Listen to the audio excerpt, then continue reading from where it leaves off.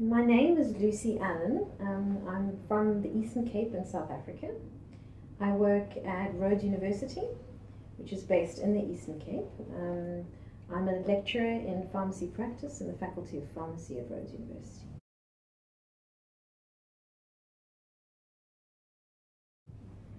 The courses that I've attended at the Winter School 2015 are the understanding and analyzing health policy.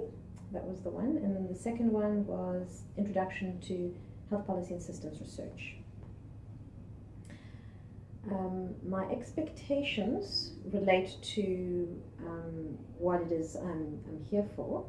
I'm currently doing a PhD at my institution as whilst teaching.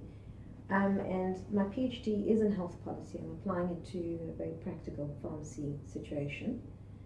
And I have read quite broadly in this area, but I have not had the opportunity to meet with experts in the field and colleagues in the field to see how it all fits together, how the different concepts align, the structure of the field.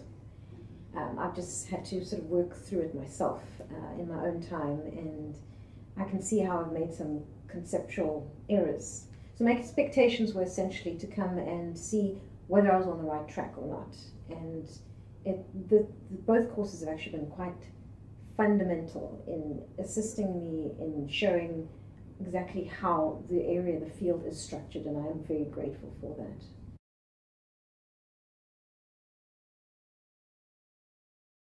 I think when you think about the first course, understanding and analysing health policy, I think everyone is going to go straight to the policy triangle, and so am I. I have read a bit about it and am using it in my own research.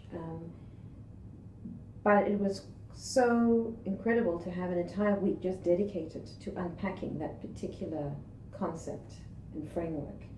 It's very different from reading articles about it, articles that have employed it in research, to being able to really thrash out the different aspects. And I'm, once again, thrilled to have had that experience and that exposure.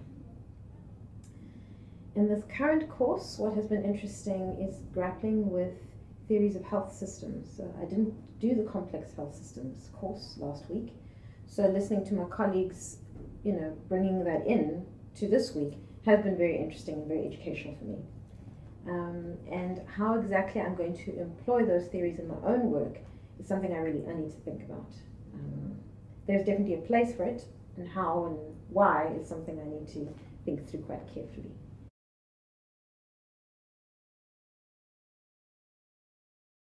What has been quite challenging has been the so-called hidden curriculum, and that would be the group work. I completely see how that is aligned with the values of the field altogether. The idea of learning how to work within interdisciplinary groups, working with people who have completely different backgrounds and experiences to yourself, and who have a completely different set of interests and values and epistemological views. And the challenge there is not just to recognize the difference, but to learn to work with the difference in attaining mutual goals. And that has been very challenging. I can really see the value in it at a personal level, but I can also see the value in understanding the field, because it is an interdisciplinary field, drawing on the different disciplines.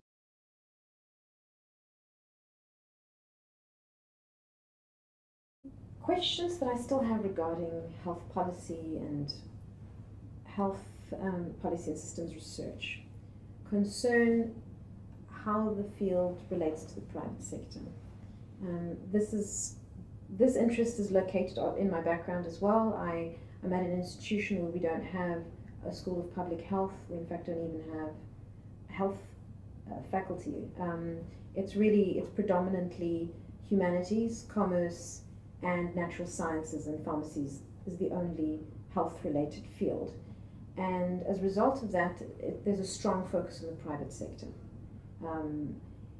And the work that I have done in the professional work I've done as a pharmacist in the area, as well as research work that I've done in the area, leads me to believe that there's more similarities between the private sector and the public sector than there are differences.